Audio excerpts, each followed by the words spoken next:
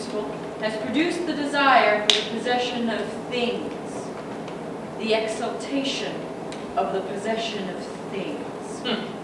Go through the business street of any city, look at the faces of people as they pass, and see what idea is written on their faces. On the women there is a sickening vanity, consciousness of their clothes. Look for the pride and glory of the free, strong, beautiful body, lithe, moving, and powerful. You will not see it. You will see mincing steps and eyes cast about, seeking admiration. And on the faces of the men, coarse desires for coarse things, the abominable expression of lust for things. Such is the dominant idea of the Western world, at least in these our days. You may see it wherever you look. Very likely, if you look in the glass, you will see it there. There you go.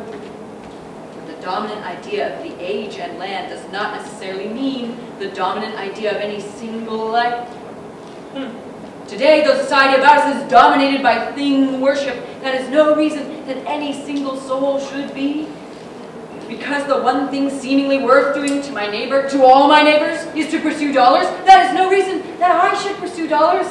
Because my neighbors conceive they need an inordinate heap of carpets, furniture, clocks, china, glass, tapestries, mirrors, clothes, jewels, and servants to care for them, and detectives to keep an eye on the servants, and judges to try the thieves, and politicians to appoint the judges, jails to catch the culprits, and wardens to watch the jails, and tax collectors to gather support for the wardens, and fees for the tax collectors, and strong boxes to hold the fees, so that none but the guardians thereof can make off with them. And therefore, to keep this host of parasites, need other men to work for them, and make the fees, because my neighbors want all this!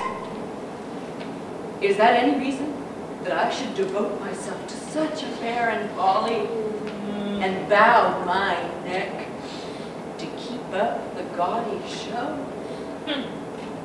Behold them, successful businessmen, professionals, property owners, money lenders, creeping into the social ranks they once despised. Behold them lying, cheating, flicking, tricking, flattering, buying and selling themselves for any frippery, any cheap little pretense.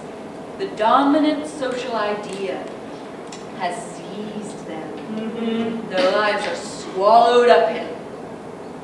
And so the cancer goes on, rotting away the moral fiber until a man becomes a lump, a squash, a piece of slippery slime, taking all shapes and losing all shapes according to what particular hole or corner he wishes to glide into, a disgusting embodiment of the moral bankruptcy begotten by thing worship.